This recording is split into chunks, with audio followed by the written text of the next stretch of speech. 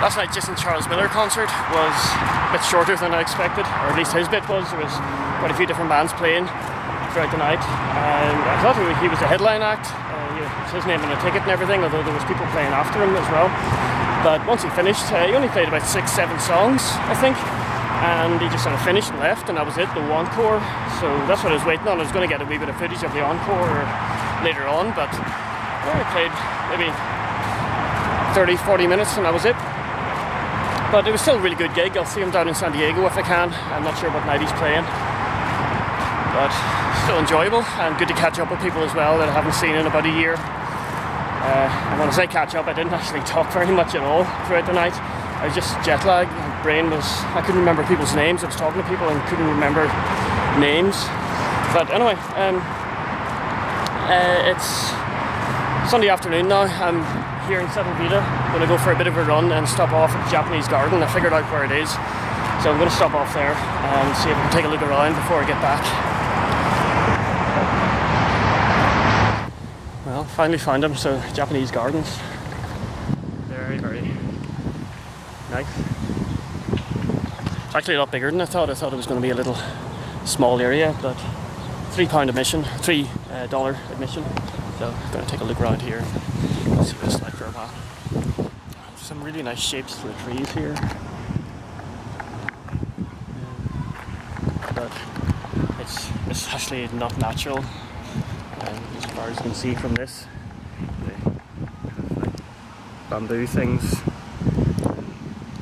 tie the branches in position so they grow straight out. It's nice and flat, but they are beautiful.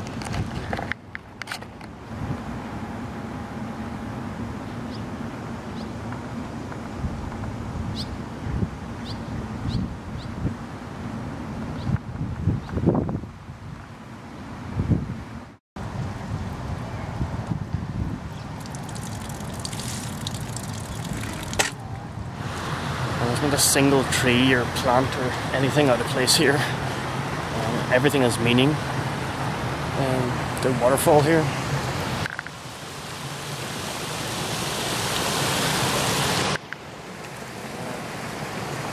The 3 levels of the waterfall represent heaven, man and earth.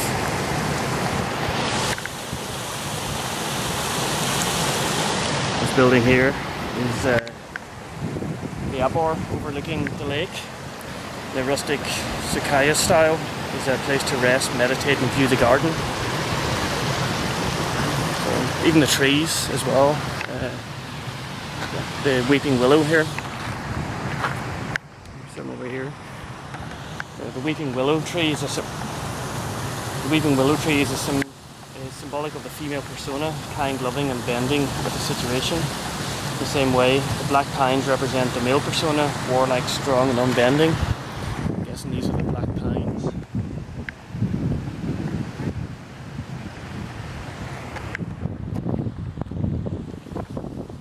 It really is a beautiful garden. Very serene and quiet. You wouldn't know you're in the middle of LA here at all.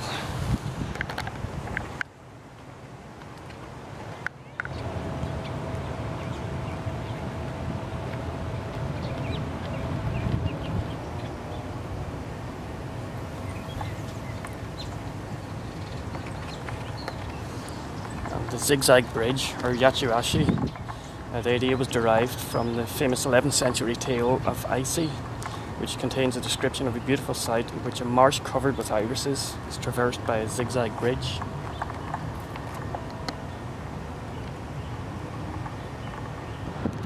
Here it is, a Japanese garden, so I'm really happy that I found it this time. I spent a lot more time here than I expected to.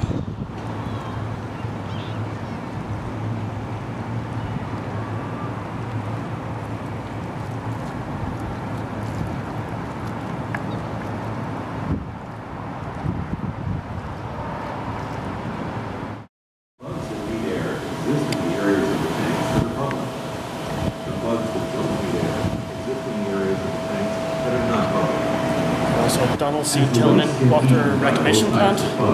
It's just like increasing the amount of bugs that are in the secondary aerator tanks. It's a really informational video. It was a water reclamation plant they built Well, it was built before. The Japanese garden was built just straight across the road, so it's a Japanese garden there.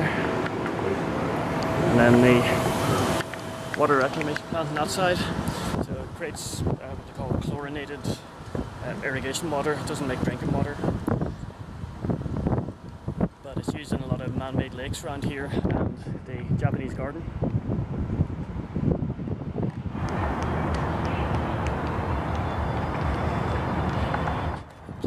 Cricket over there. I don't think I've ever seen anyone play cricket in America before. So, and they're playing Indian music as well. It must be mostly Indian cricket players. But yeah, that's one of the places that's irrigated by that recycled water. There we go, recycled water. Do not drink.